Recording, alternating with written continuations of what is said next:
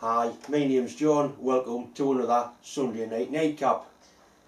Contrary to what some people believe, I haven't been abducted by aliens, I'm not dead, and I haven't been banned off YouTube. I've simply been on holiday for a couple of weeks with my wife. That's why there wasn't a nightcap last weekend. We had 11 nights in Rhodes, Greece. It was absolutely fantastic. A really nice break. I had intended going to America to the bash, the YouTube bash, but with personal reasons at home I couldn't book the flights on the chance that I couldn't get. So this was a last minute holiday which were booked, just mainly a break for Deb, but also a break for me, and it really was enjoyable. I got quite a lot of film, but there wasn't much really of any like engineering sort of thing, but I'll probably put one or two little clips in each week in the nightcaps just to break things up. The first thing I want to do is a draw for the little Banggood DTI indicator. I've still got two of these. I'm determined to give the bastard things away. Right, let's have a look. Quite a few names came in when I've been on holiday. There's a one. There's two. We're going to use this one. The name I've got here is Don Dixon.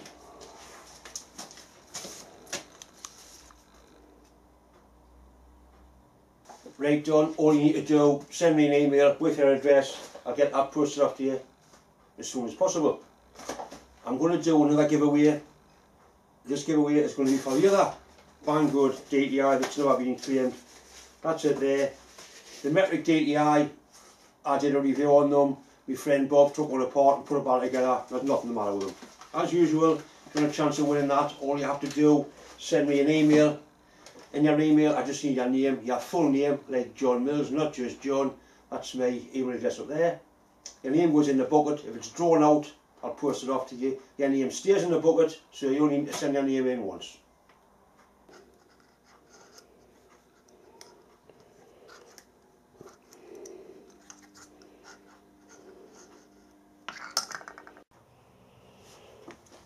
I've got a nice straightforward machining job to do. I'm going to make a shaft like that. You can see somebody's trying to repair it by welding it up. Bearing goes on there, each end, and a 6mm keyway to put into it. The lad supplied a bit of material. This is the stuff he supplied.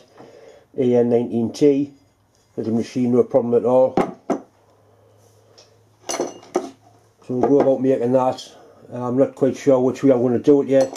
I might end up making it, or at least machine it between centres, because obviously each end has got to be parallel to each other. That's quite important. We'll cut a bit of bottle length to get a centre drilled and then go from there.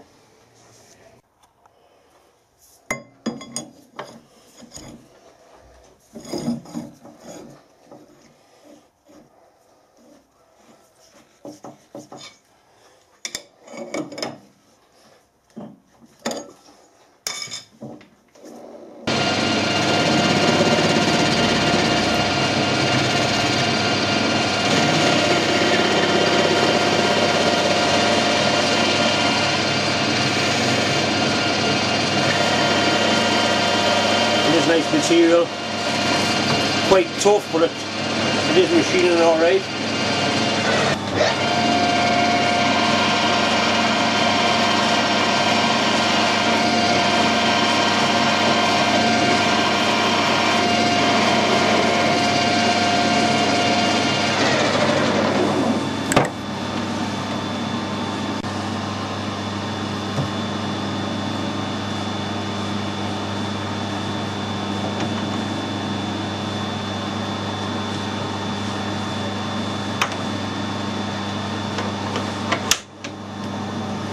Need a piece cutting off at 209, so we'll cut 210, and it leaves a little bit to face it with.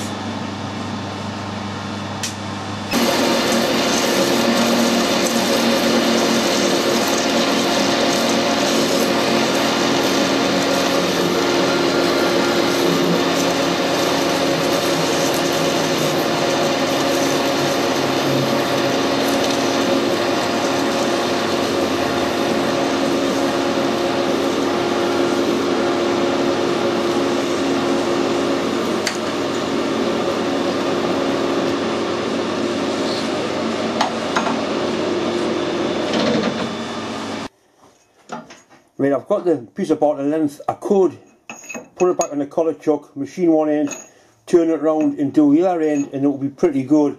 But to get both ends exactly the same in parallel,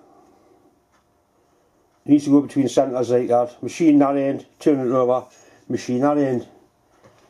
I haven't got a catch plate for this lathe, so I'm going to mount a face plate onto here, just to use that as a driving plate, to make sure it's nice and clean.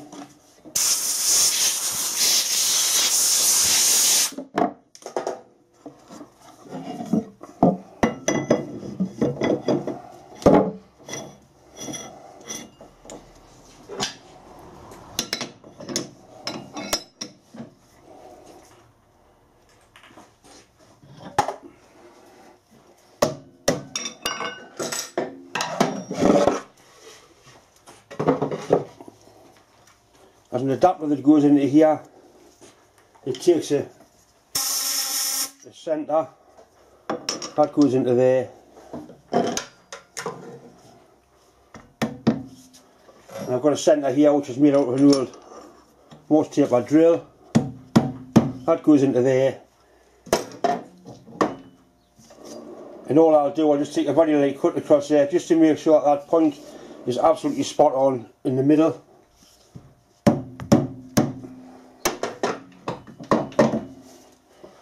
It's a 60-degree centre, so you take a 30-degree cut of it. Just to throw it up, just to make sure it is absolutely dead on in the centre.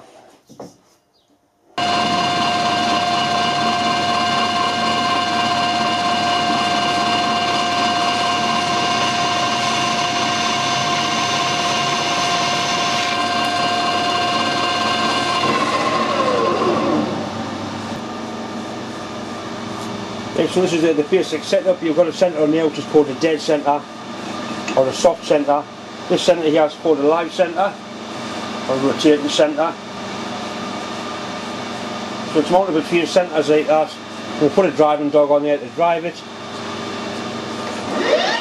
you run it up like that, machine one end, and then quite simply turn it round, machine the other end.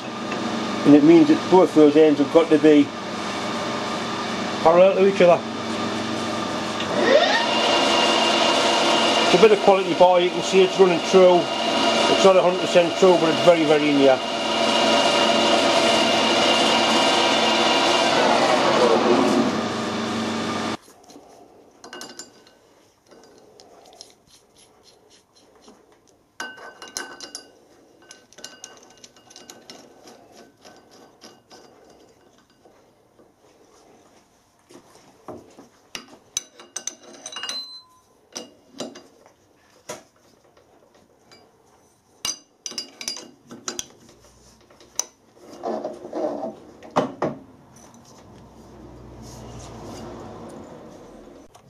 So basically that's the drive setup. You've got to be aware that this is all spinning around. You don't want to get yourself fastening among all that. You're working up at this end, so you've got to keep away from that.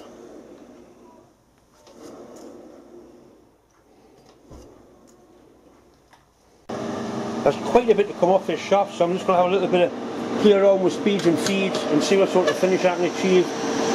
And that looks very nice actually.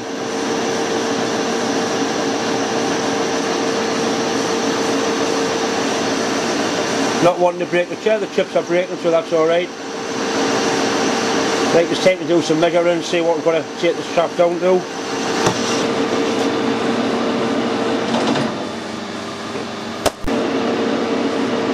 Right, I've put a mark on there, that's at 55mm, and the total length of the shaft, or at least the length of the part that needs to be reduced in diameter, is 55.5. So I've got half a mil to play with.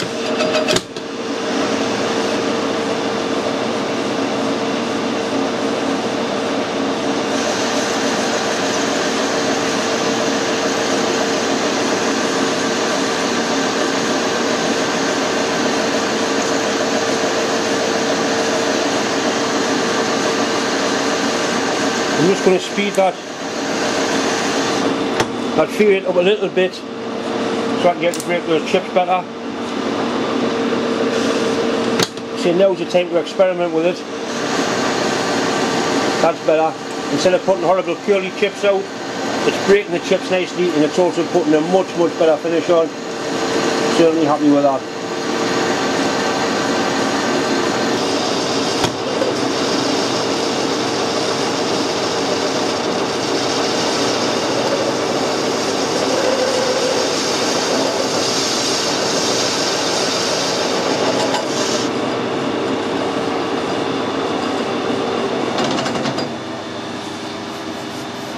Quite nice.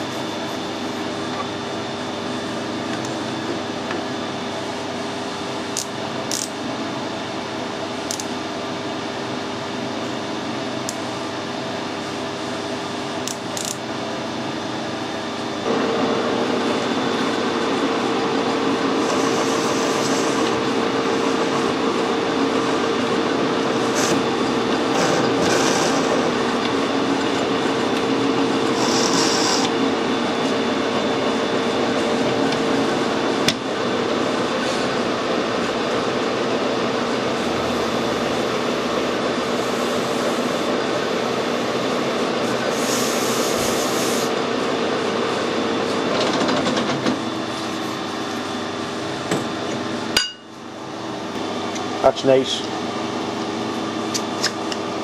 We'll settle for that. I've put the drive dog on the other end, and you can see I've put a little bit of aluminium scrap there just to stop the dog from biting into it.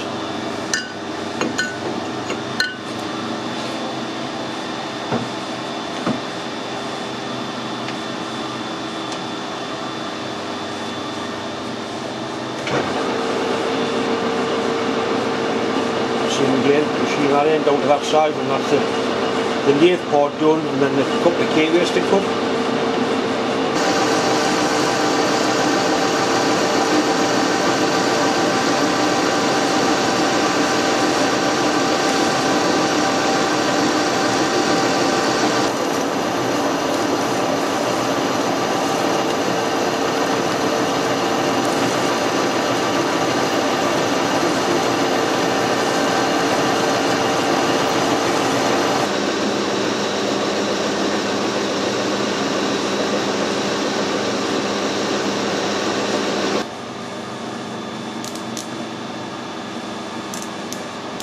This is now dead on 20mm. Same size all the way down. It's slightly warm, so I'll let it cool down now. Try the bearing on, and if it needs any more off, it'll be an emery tape job, just a very fine polish on there. So hopefully when that cools down, it'll be as funny as hair under 20 and the bearing will go on. We've got that size, that end, without having to use emery tape. The same might need a little polish. Literally a funny's head taken off there. I'm going to use emery tape to do this. A lot of people frown about using emery tape on the lathe. What you must make sure you do is either use a little piece, a short bit that can't possibly wrap round, or use a long piece like that, and you keep your hands well away from it, and you just hold it in your finger and thumb on each hand. That's exactly what I'm going to do. There's no jewellery, no long sleeves, fingers are well away from it. This will not take much.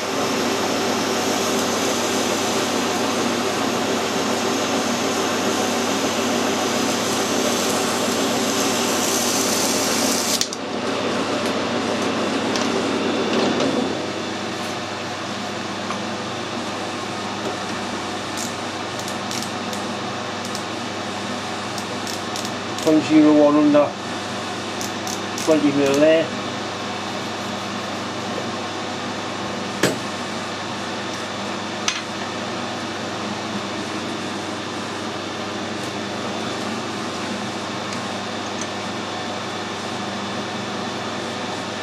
If that bearing would knock on there, it would press on, but it push, slide and fit on the original one, so we need a little bit more taken off it.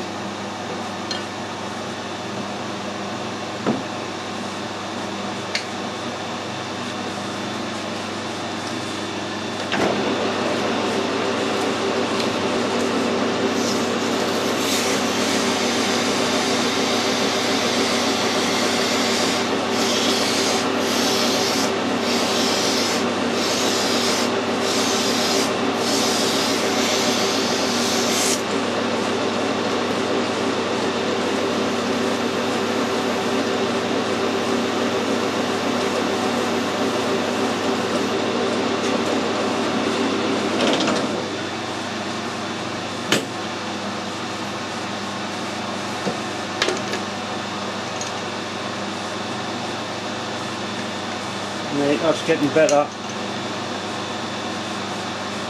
There is a little bit of temperature on there, let that cool down, try it again, and I'm pretty sure that will slide on there very nicely. Right, this is cooled down now. We'll see what sort of fit we've got on the bearing, and that's nice. That's actually, it's better than the other end. That's pretty good, that. John. That's that thing.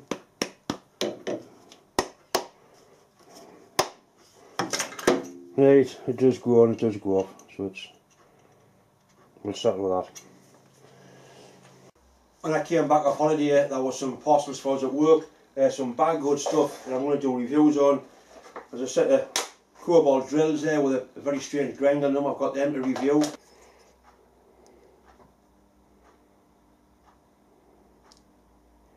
There's also a set of rotary burrs. I use these quite a lot for aluminium before I weld it.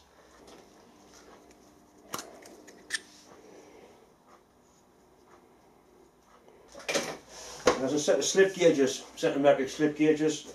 They look nice in a nice box. I'll have a go with them. I'll show you how they're used, what you actually do with them. I don't know what the quality is like, we'll have a look and see.